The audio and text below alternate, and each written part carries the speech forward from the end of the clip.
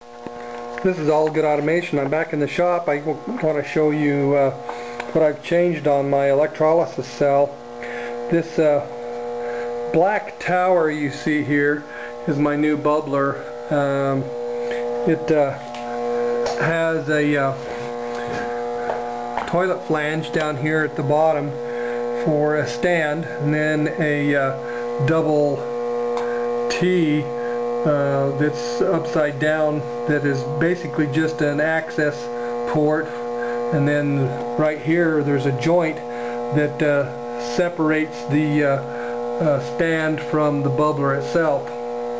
I don't know if you can see down in here, but there's an end cap and a reducer in there, and this is where the electrolyte is pumped out from on that square cap, and then also where the electrical cable goes in for the ultrasonic transducer.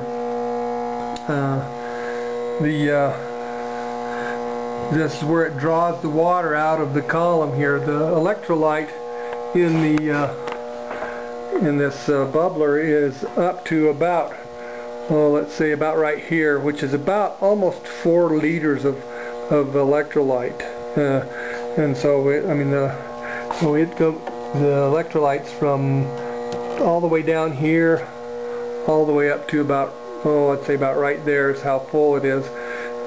When the cell is running, the foam builds up maybe an inch or maybe 2 inches up in the bubbler here, and this is where the hydroxy comes out and goes to the Hometer that's here.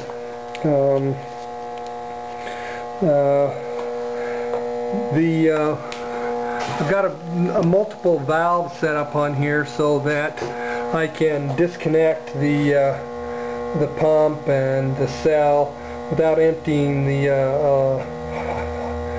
electrolyte out of the bubbler, because it's kind of a pain in the neck to take out and put back in.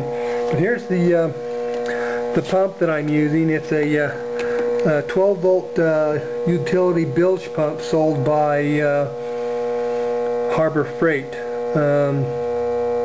Just be aware that the hydroxide will eat at the bond between the brass fitting that goes on the shaft of the pump and the impeller, and it will fail eventually. So what I did to enhance the impeller was to put a little 440 screw through the neoprene impeller into the D-collar that holds the impeller on the shaft, so that it is physically attached to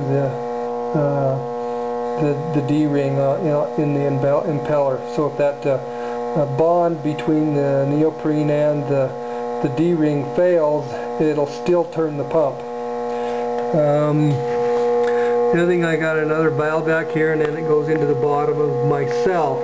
And the cell is made up of 6 stainless steel plates of 4 inches by 10 inches, and they are spaced by some gasket material that is 15/1000ths of an inch thick, and I'm currently using 1/4 inch nylon bolts. There's 16 of them around the outside edge of this cell to put the cell together. This cell does not seal up as well as I'd like it to.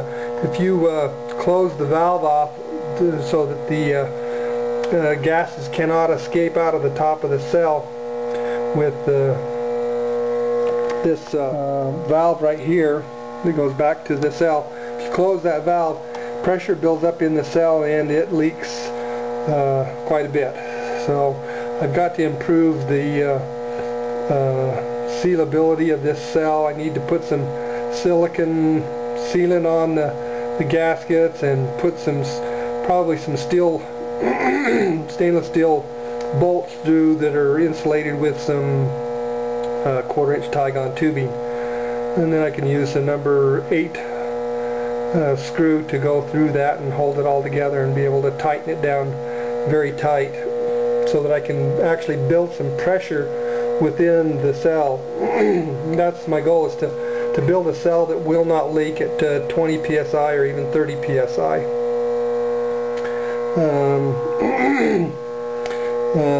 I think I've showed you the pulse width modulation device that I've got here. It runs at 100 hertz and is adjustable from 0 to 100% PWM. It's connected up to my battery. There's a Harbor Freight cutoff switch, some Harbor Freight meters. The one on the left is the voltage that comes directly off the pulse width modulation device, where those easy clips are attaching to the board,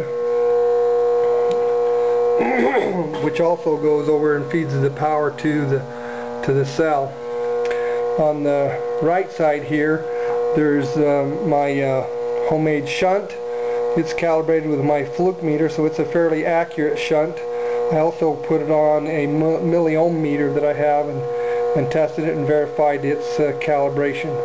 And this is just I'm measuring in millivolts, so it's a millivolt per amp.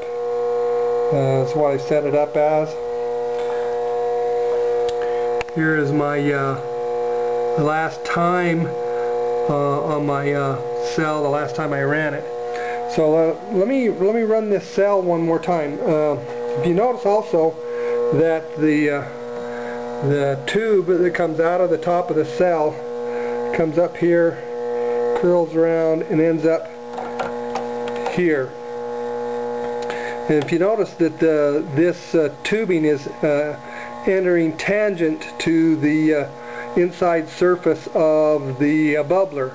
The reason I did that is so that the electrolyte, as it comes back into the bubbler, it creates a spinning action inside the bottom of the bubbler and helps to knock down the foam that is produced by the electrolyzer.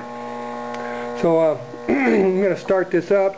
Oh, let me show you this battery box. This is a battery box that I built for my ham radio operating unit. It's what they call a go box.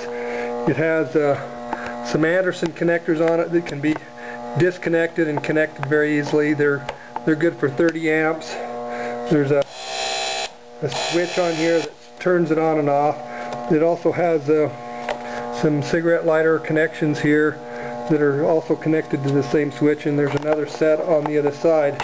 So this is my go box. I use it for my ham radio equipment during emergencies.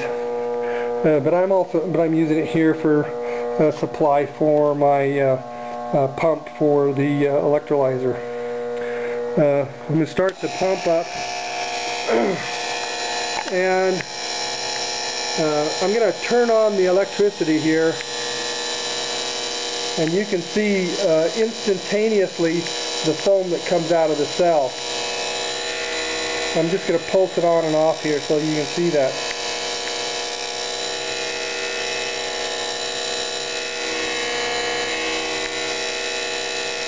You can see that the ultrasonics and the tangent tube clears the bubbles out of the electrolyte fairly quickly. The pump is pumping the electrolyte at a rate of about 77 or 78 milliliters per second, which is enough electrolyte to replace all the electrolyte between the cells 10 times per second.